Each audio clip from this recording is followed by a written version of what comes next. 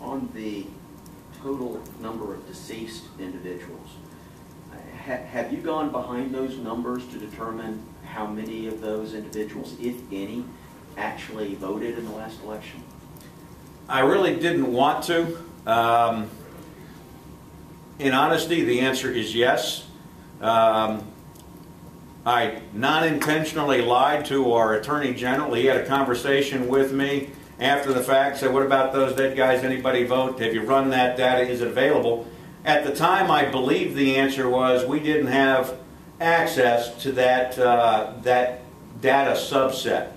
I slept on it, bugged me all night long, so I came back and asked my, the guy that was working the technology piece for me, is there anything in there that lists two critical things? Number one, does it list by individual, by Social Security number, an individual's date of death and date of voting activity, because the two have to be there to determine whether or not dead guys vote. And the answer is yes. There is a field that says date of death. There is a field that says last time voted. And there, because there are some statistical anomalies in the numbers, and I'll just pull them on out here.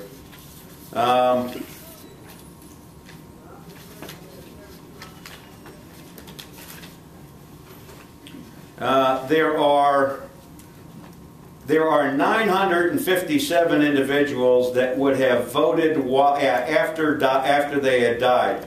There are some statistical anomalies, and again, what I'm not trying to do is read into the data. I'll share with you those statistical anomalies. There were individuals that had different names, different birth dates, but used the same Social Security number, which means that somebody would have had to have come in with a Social Security number, gone, in my opinion, to the Elections Commission with that Social Security number and registered under one name. Somebody would have had to have come in and registered with a different name and date of birth using the same Social Security number. So I haven't really tried to tie those in. I cannot explain how that happened. In two cases, what appears to happen is it appears that a wife used her husband's Social Security number to vote after dead.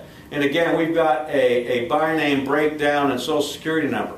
Now, just because I see cameras in the things, there's going to be people that says, can I have that by name list? The answer is no. You know, by name list is a no-go. Based upon being told that when we found out that there were quote-unquote dead guys voting, I was inclined to release the list to the Attorney General, and the Attorney General is in fact passing the case on to SLED so that they can do an investigation. Because what I don't want to do is know that a crime has been committed, dead guys voting, and to sit down and do nothing with it. I hadn't planned on bringing it up in open session, but the fact of the matter is well over 900 individuals appear to have voted after they died. Of the 957, how many of those are of the sort of anomaly that you described? You're going to have to ask me for a professional guess, okay? And that's what I will give you. Thank you. If I were to tell you about how many I think that weren't anomalies, the number would be somewhere between 9.25 and 940. And you know, again, you know, did I look at it from the perspective of the Elections Commission? The answer is no.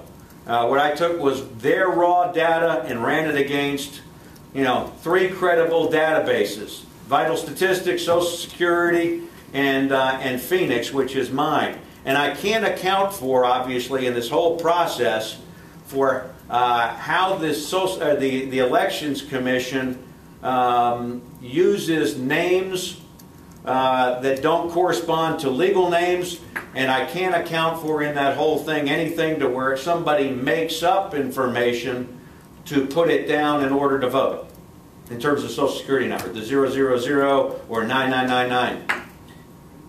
Do you know whether the Elections Commission has access to the same data that you had with regard to those that were deceased as opposed to the last time they voted?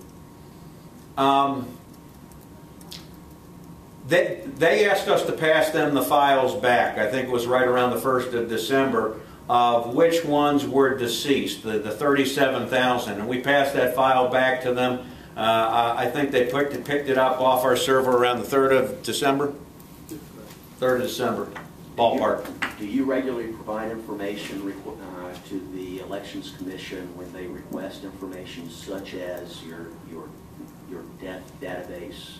The answer is, to my knowledge, number one, we don't do it on a regular basis that I'm aware of. We did have a regulatory requirement to provide them information, I want to say initially as of like the 1st of October and a subsequent follow-up on or about the 1st of December in which we did.